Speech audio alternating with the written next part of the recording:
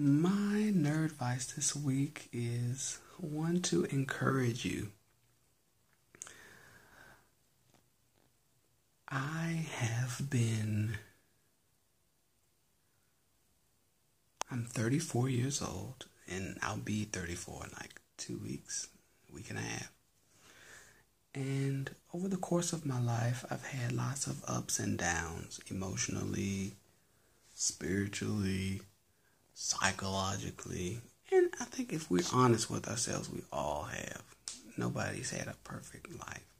Well, some people might have kind of had a little bit of a perfect life. But the one thing that always helps me find my equilibrium again is God. Is knowing that He's always there, that He is my comforter, that He is my peace, that He is the solution to any problem that I could ever have. And even with my career, the way I even discovered artistry as a lifestyle for myself was through being in His presence and in prayer and in meditation. And over time, you get more clarity about the plans that God has for your life. And every day I'm learning more things about what my strengths are, what my gifts are. And I'm loving the journey. It is scary at times because it's a walk of faith. You don't know sometimes how it's going to work out, but it always ends up working out. It never quite ends up working out how you imagined that it would, For example, I'm going to be performing with one of my heroes in a few months. And that opportunity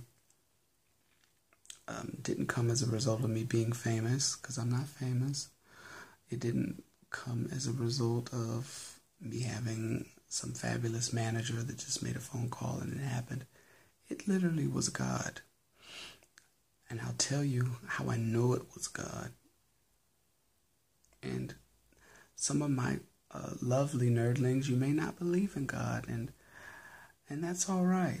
But I do, and I love Him because there have been so many miracles in my life that I can't explain in any other way than it being straight from heaven.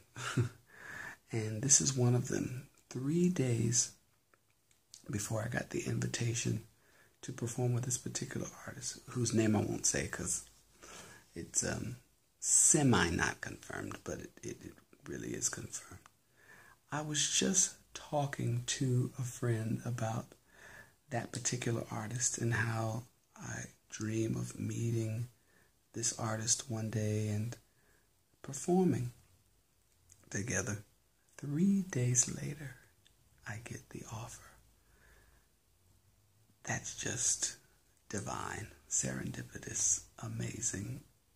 Ausgezeichnet in German. It's like amazing, outstanding. Ausgezeichnet. Cool word. Anyway, I knew that little things like that happening over the course of my life, that God was with me and that He loves me and He loves each and every one of you. And there's an amazing destiny that is before you, and you can't let anything distract you from that. You can't let people, you can't let drugs, you can't let sex, you can't let toxic relationships, toxic people distract you from attaining that destiny, because that's why we're here. We're here to fulfill our life's work.